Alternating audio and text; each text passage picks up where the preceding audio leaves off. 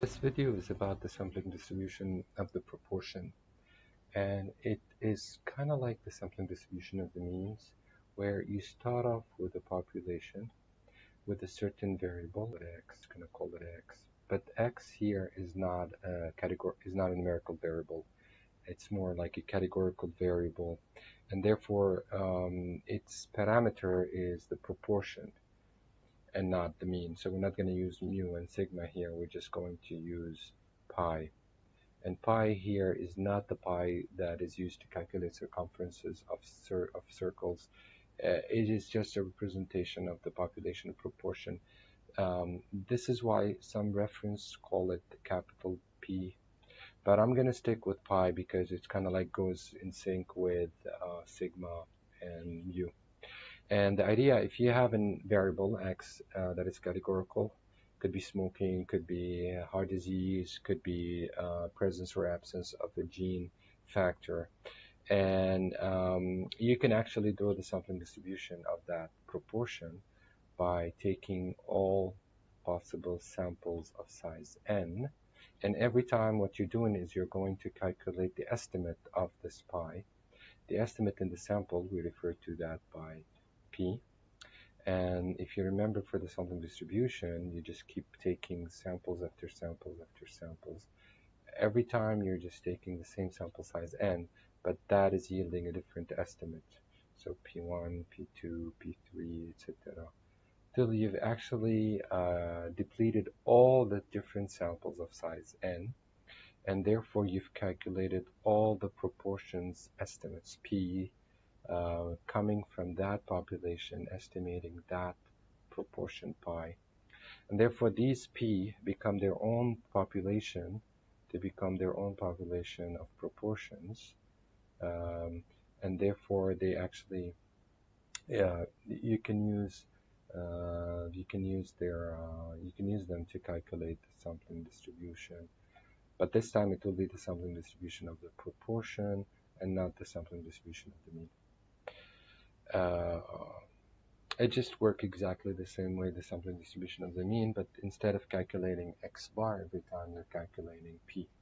And we kind of like mentioned this before. If you're calculating in certain statistics, every time you can calculate the sampling distribution. So if you calculate the mean, it's a sampling distribution of the mean. If you're calculating proportion, it's the sampling distribution of proportion. If you're calculating median, it's the sampling distribution of the median. And therefore here we're just calculating the sampling distribution of the proportion. Real quick, let me just do an application to show you how this works. So what I'm going to do is what we did previously with a population of 5 observations. So this time I'm going to have 5 people, and I'm going to call them A, B, C, D, and E. And my variable of interest, x, is going to be either if they smoke or not. So let's say A is a smoker, so therefore I'm going to denote the fact that A is a smoker with a 1. B is not a smoker, so I'm going to give B a 0. C is not a smoker, C is going to get a 0. D is a smoker, and therefore I'm going to give D 1. And E is not a smoker, I'm going to give E a 0. And by now you've noticed that you have 2 out of the 5 people smoke, and therefore if you want to calculate the proportion in the population of smokers, it will be equal to 0.4. And again, as I said, some other references refer to that as capital P, and it will be 0.4 as well. It's the same exact thing, it's just how you want to call it. Okay, now how does sampling distribution of proportion works? Well, what you do is you just start taking different samples of the same size. I'm going to work with a sample size of 2 because that's easy to do, I guess. And then I'm going to try to take all the possible samples of size 2. So the first one is going to be A with B. The second sample is going to be A with C. And it's going to be A with D. And then A with E. Then continuing on, I'm going to take B with C. I don't count B with A because I already counted here. Order doesn't matter. and therefore it's going to be B with D, and then it's going to be B with E. Carrying on, it will be C with D, C with E, and to finish off, it's going to be T with E. Now, if I did that correctly, I think I should have 10 different samples. 1, 2, 3, 4, 5, 6, 7, 8, 9, 10. Okay, now let's look at their smoking status and let's see what kind of estimates we get. Well, remember, A is a smoker, so A gets a 1. B is not a smoker, B gets a 0. Therefore, in this sample, I have one smoker, one that is not a smoker, and therefore my P, my estimate of that pi right here, is going to be equal 0.5 because only one of the two is a smoker. In AC, A again is a smoker, C is not a smoker, so the proportion estimate is going to also be 0.5. In AD, both of them are smokers, and therefore my estimate is going to be 1.0. In AE, only A is a smoker, E is not a smoker, and hence my proportion estimate is going to be 0.5. In BC, neither B nor C are smokers, and therefore my estimate is going to be 0. In BD, B is not a smoker, but remember D is, and therefore my estimate is 0.5. In BE, neither are smokers, so again here my estimate is 0.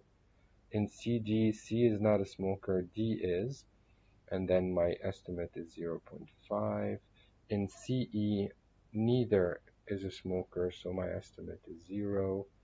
And last but not least, in DE, D is a smoker, E is not, and therefore my estimate is 0.5.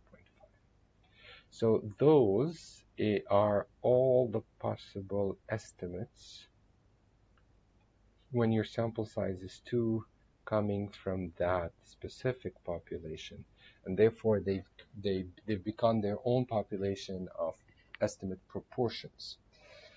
And therefore I can actually ask myself, on average, what is the estimated proportion?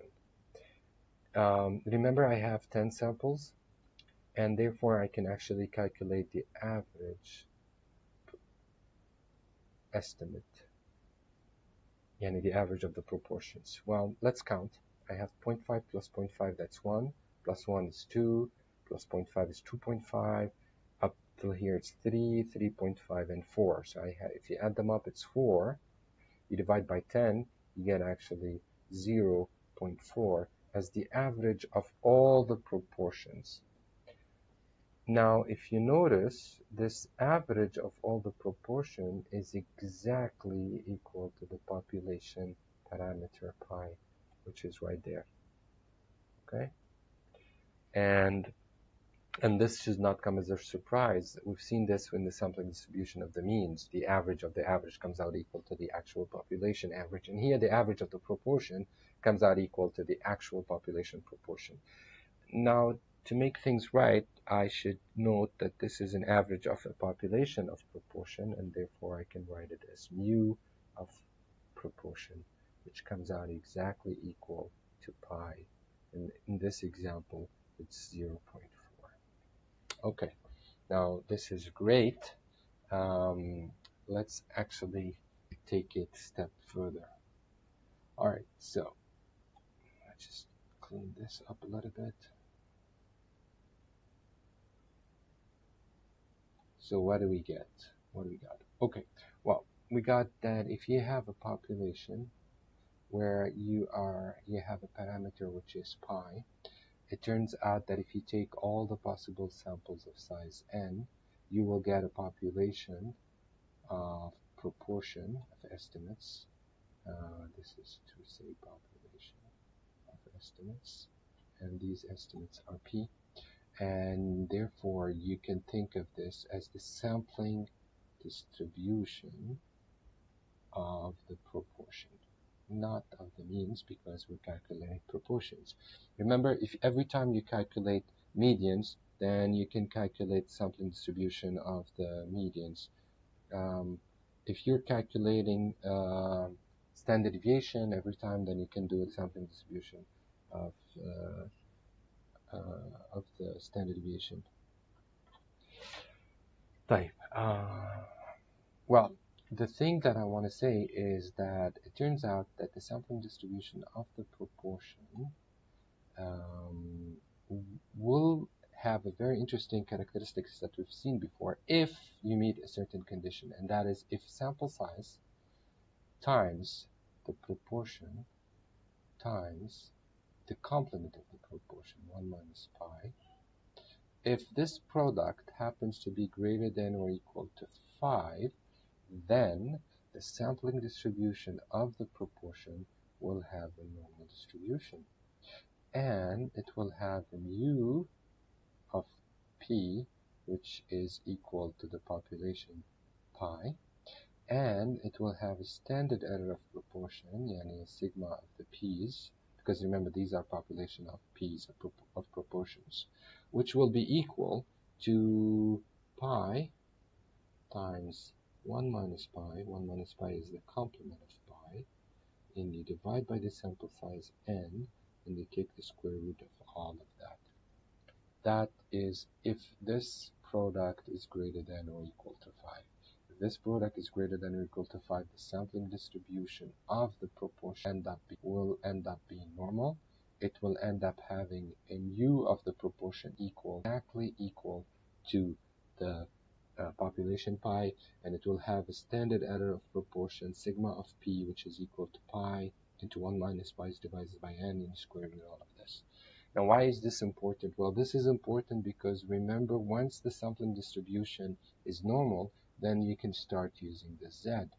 When we were dealing with the sampling distribution of the mean, we were writing z equal x bar minus mu of x bar divided by the standard error, and sigma of x bar.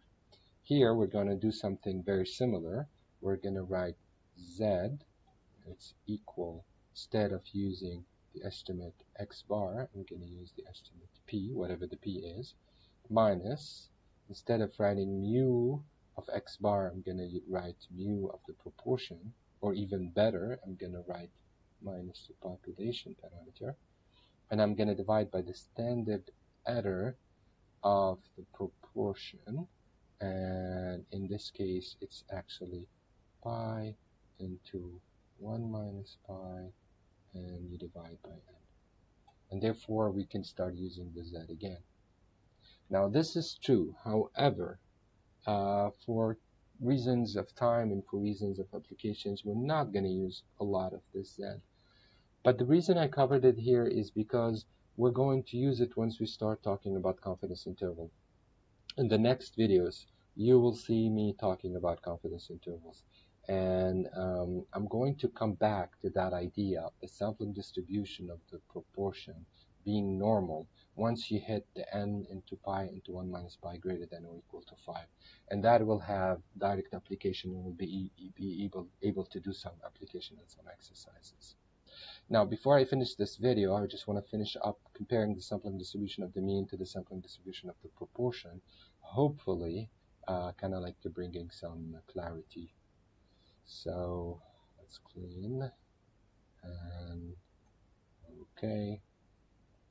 By now, you know that the sampling distribution of the means will be normal under two conditions.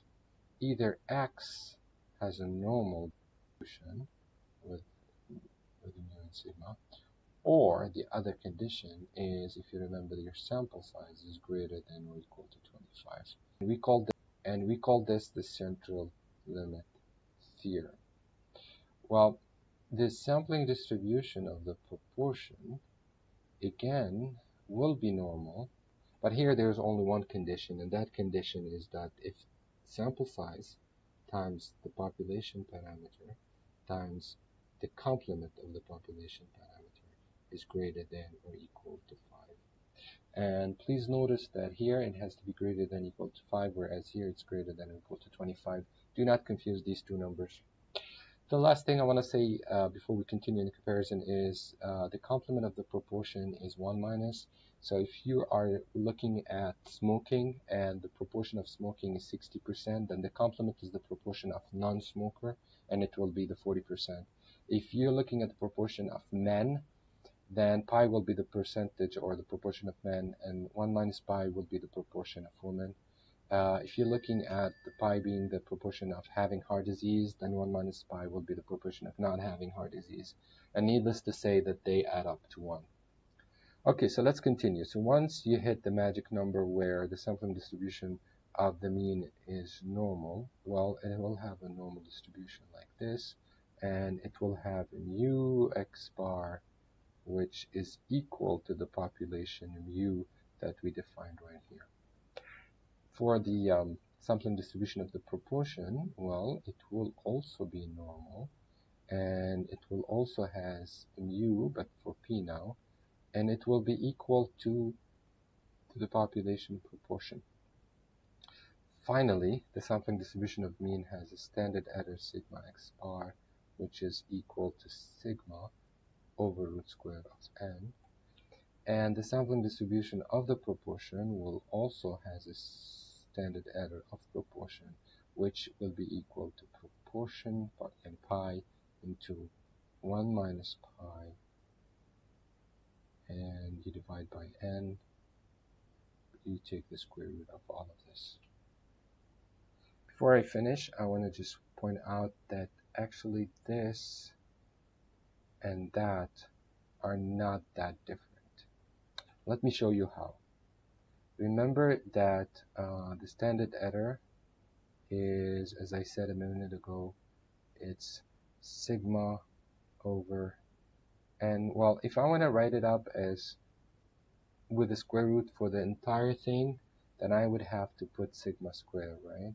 Sigma square over 1 square root of everything. That would work. Unless I'm not interested in putting a square, I can write sigma times sigma over n square root everything. Well, look at it. It's sigma times itself divided by n, and then you're taking the square root. Look what we have here. We have pi times not itself, but its complement, which is kind of like similar, divided by n, and you take the square root of everything. So really, these two are not that different. Okay? So I hope that's clear. As I said, the application for the sampling distribution of the proportion is going to come up when we're working on the confidence interval.